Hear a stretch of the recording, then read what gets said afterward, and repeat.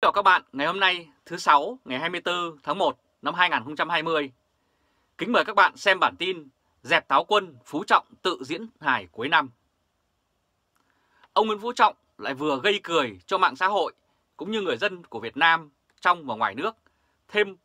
trong một phát biểu mà chính danh hài Hoài Linh có lẽ cũng cần phải đến để học hỏi thêm. Sau khi mất tích một thời gian, đột nhiên vào hôm 20 tháng 1 năm 2020, Tổng Bí thư Nguyễn Phú Trọng của Việt Nam lại xuất hiện để đưa ra phát ngôn rất hài hước như sau. Hiếm có đảng cầm quyền nào trên thế giới được dân tin yêu như đảng ta. Nhân dịp Tết Nguyên đán và kỷ niệm 90 năm ngày thành lập Đảng Cộng sản Việt Nam, ông Trọng tiếp tục phát biểu. Nói một cách công bằng và thẳng thắn, không phải không có lúc chúng ta mắc sai lầm, khuyết điểm, nhưng với tinh thần tự phê bình và phê bình, Đảng đã sớm nhận ra những sai lầm, khuyết điểm và cương quyết sửa chữa, dù có đau đớn hay phải đối diện với muôn vàn khó khăn và rào cản. Thì với câu nói này thì ông Nguyễn Phú Trọng đã cho rằng chỉ với vấn đề tự phê bình là có thể sửa chữa được lỗi lầm của Đảng, nhưng điều đó dường như đã không thực tế và ông đã đặt nhà nước pháp quyền ra bên ngoài và đảng quyền lên trên hết. Ông Trọng cũng giải thích,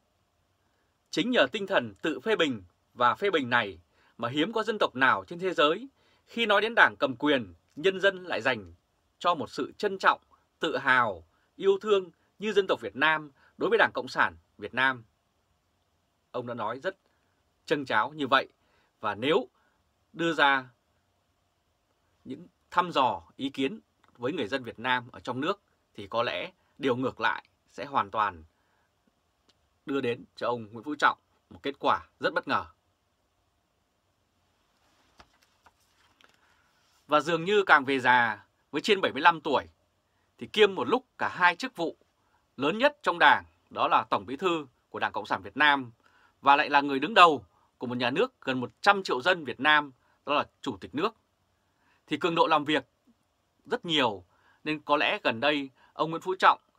thường phát biểu những nội dung hết sức xa rời thực tế và đem lại nhiều câu gây tiếng cười cho người dân. Đây là hình ảnh Công an Việt Nam đàn áp người dân Đồng Tâm vào sáng ngày 9 tháng 1 năm 2020 vừa qua. Bài phỏng vấn ông Nguyễn Phú Trọng được đưa ra vào thời điểm công luận đang vẫn chưa ngớt chỉ trích Đảng Cộng sản Việt Nam và chính quyền của nước này về hành động được cho là thất nhân tâm khi thực hiện cuộc bố giáp đột kích vào làng Đồng Tâm ngay thời điểm trước Tết cổ truyền của dân tộc Việt Nam.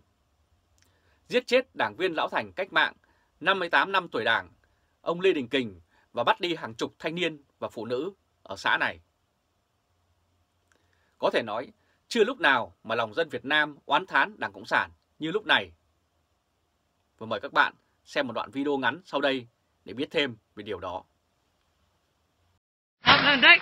chúng nó vào đàn áp dân, bắn súng, tơi bời, liều đạn cay, súng bắn đàn áp vào dân, báo cáo đồng bào cả nước. Đấy,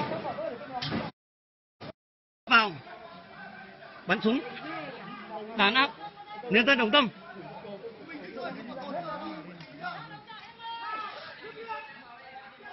Bà con hãy quyết tâm chiến đấu đến hơi thở cuối cùng. Đây, cháy cả cột điện rồi đây. Kệ, không phải dập. Ấy, chúng nó bắn hết xung quanh cả trong làng nhân dân Đồng Tâm.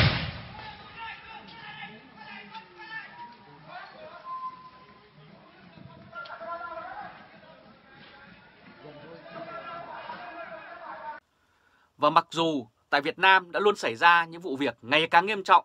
và với việc những đảng viên lão thành cách mạng đứng ra chỉ trích trực tiếp ông Tổng Bí thư cũng như Đảng Cộng sản, dường như điều này ngày càng diễn ra khốc liệt hơn.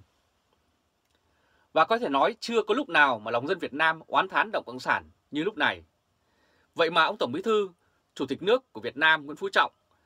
vẫn có thể nói là đảng của ông ta được dân tin yêu hơn bất cứ đảng cầm quyền nào trên thế giới, thì đủ biết khả năng nhận thức của vị Tổng Bí thư này thấp tới mức nào.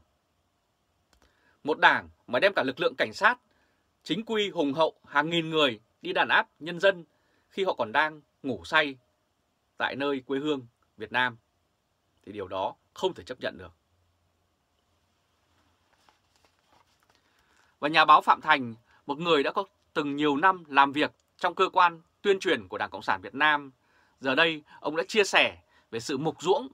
và những phát ngôn gian trá của Đảng Cộng sản mà người đứng đầu và phải chịu trách nhiệm hoàn toàn đó là ông Tổng Bí thư Nguyễn Phú Trọng. Đây là hình ảnh chia sẻ trên trang Facebook cá nhân của nhà hoạt động trẻ Trịnh Bá Tư phản đối việc Công an Việt Nam gán ghép quy chụp người gửi tiền viếng cụ Lê Đình Kình là tài trợ cho khủng bố. Hơn 10 ngày kể từ sau khi vụ việc xảy ra, công luận vẫn có thể nhìn thấy rõ làn sóng bất bình của người dân biểu lộ qua mạng xã hội và những hành động bất tuân dân sự. Những bài viết chê trách, phản đối và căm giận nhà cầm quyền Việt Nam xuất hiện dày đặc trên trang mạng xã hội. Có thể nói, lúc này là lúc mà người dân Việt Nam thấy rõ hơn hết bản chất của Đảng Cộng sản Việt Nam là độc ác, vô nhân đạo. Không chỉ giết người diệt khẩu, mà Công an Việt Nam còn cướp trắng tiền của người dân, phúng điếu gia đình cụ Lê Đình Kình, cũng như tài sản của gia đình cụ và con cháu cụ.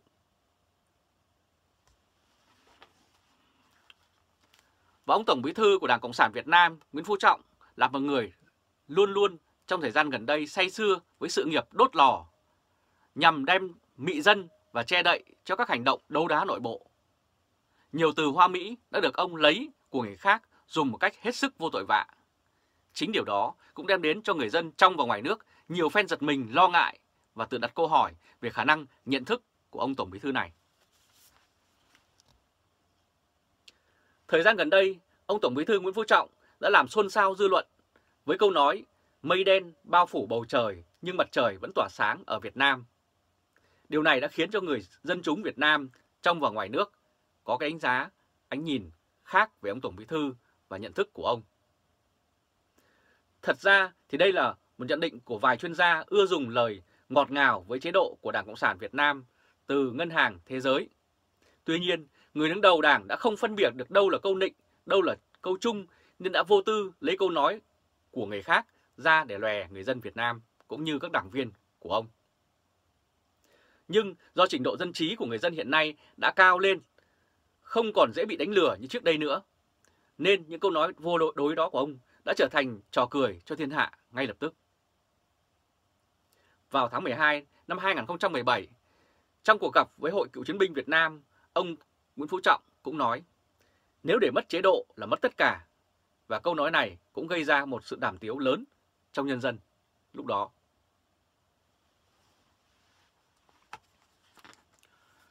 Và một đất nước muốn ổn định và mọi người dân đều có cơ hội phát triển thì cần một nhà nước dân chủ, tự do và pháp quyền với tam quyền phân lập, bao gồm tư pháp, hành pháp và lập pháp. Nhưng nay thì ông Tổng Bí thư Nguyễn Phú Trọng lại dùng phát ngôn của cá nhân và sự độc tài chuyên chế của Đảng Cộng sản để chèn ép và bắt nạt các công chức trí thức cũng như người dân Việt Nam trong cả nước. Đây là hình ảnh giáo sư Chu Hảo. Giáo sư Chu Hảo, nguyên Thứ trưởng Bộ Khoa học Công nghệ Môi trường, sau làm giám đốc nhà xuất bản Tri Thức. Ông là một người luôn mong muốn mang tri thức của nhân loại về tới Việt Nam. Trong thời kỳ làm ở nhà xuất bản, ông và các cộng sự đã cho ra đời nhiều bộ sách dịch từ các tác phẩm của nước ngoài về các thể chế dân chủ tự do. Và chính vì vậy mà người đọc và khắp nơi đã rất ủng hộ. Tuy nhiên, điều đó đã gây khó chịu cho Đảng Cộng sản và đặc biệt là ông Tổng Bí thư Nguyễn Phú Trọng khi nghe báo cáo về việc này. Và có lẽ đã quá lo lắng cho vận mệnh của Đảng Cộng sản và lý thuyết đã lỗi thời, đầy khiếm khuyết của chủ nghĩa cộng sản đang áp dụng tại Việt Nam. Nên ông đã đích thân ra lệnh kỷ luật giáo sư Chu Hảo kèm theo phát ngôn như sau: kỷ luật một vài người để cứu muôn người. Và con bài của ông Tổng Bí thư Nguyễn Phú Trọng là sử dụng các thủ đoạn thâm độc và xảo trá để loại trừ dần các đối thủ chính trị, người có khả năng và uy tín hơn ông trong Đảng. Ông cũng rất đề phòng các khuynh hướng mở cửa với thế giới văn minh, gần gũi với các nước dân chủ và tự do phương Tây. Chính vì vậy, công cụ chuyên chế là lực lượng công an, quân đội luôn được ông giáo sư xây dựng Đảng chỉ cho những đặc quyền, đặc lợi nếu phục vụ Đảng Cộng sản. Tại Hội nghị Công an Việt Nam Toàn quốc lần thứ 73 vào năm ngoái, ông Tổng Bí thư Nguyễn Phú Trọng đã đưa ra tuyên bố: hãy luôn luôn ghi nhớ, khắc sâu vào tâm trí và thực hiện cho bằng được chân lý, vì nước quên thân, vì dân phục vụ, và còn Đảng thì còn mình. Thật ra thì câu này nhằm áp dụng cho những người công an cam tâm đi ngược lại với quyền lợi của dân tộc, chỉ chăm lo bảo vệ Đảng, đặt quyền lợi của Đảng lên trên quyền lợi của đất nước và của người dân trong cả nước. Tại Đại hội Đảng, đại biểu toàn quốc Cựu chiến binh Việt Nam lần thứ 6, nhiệm kỳ 2017-2022, ông Tổng Bí thư Nguyễn Phú Trọng nói tiếp: nếu để suy thoái, hư hỏng mà mất Đảng, mất chế độ là mất tất cả. Bao nhiêu thành quả cách mạng sẽ đổ xuống sông, đổ xuống bể.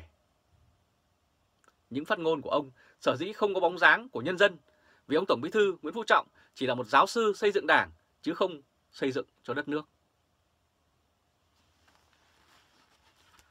Và vụ việc Đảng và Chính phủ Việt Nam đã sử dụng bộ máy đàn áp đưa tới trên 3.000 công an xông vào xã Đồng Tâm giữa lúc mờ sáng ngày 9 tháng 1 năm 2020 gần đây, khi mọi người còn đang ngủ say, để bắn giết bằng được đảng viên lão thành cách mạng Lê Đình Kình với 58 năm tuổi Đảng và 84 năm tuổi đời. Và sau đó, lập tức ông Tổng Bí thư Nguyễn Phú Trọng đã ký tặng huân chương chiến công hạng nhất cho một số công an đã chết vì tụt xuống hố trong cuộc tấn công này. Điều này cho thấy ông Nguyễn Phú Trọng đã sẵn sàng xây dựng Đảng bằng xương máu từ chính các đồng chí của mình, cũng như cướp đi tài sản và tính mạng của người dân Việt Nam. Rất cảm ơn các bạn đã chú ý lắng nghe chương trình truyền hình trực tiếp của Lê Trung Khoa, thoibao.de ngày hôm nay, thứ 6 ngày 24 tháng 1 năm 2020. Các bạn hãy chia sẻ video này cho nhiều người biết, cũng như bấm nút theo dõi YouTube, Facebook thoibao.de, và chúng tôi sẽ tiếp tục phục vụ các bạn những bản tin mới nhất, nhanh nhất và trung thực nhất. Từ Berlin, Cộng hòa Liên bang Đức, chào các bạn.